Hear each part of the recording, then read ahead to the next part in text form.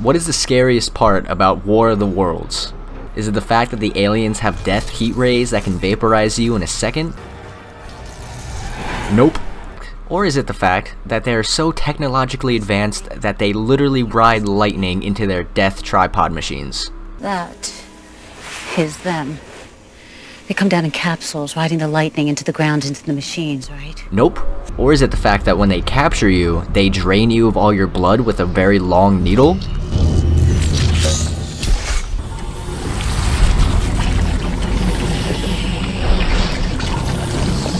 Nope. It's the soundtrack. If this doesn't give you chills, I don't know what will.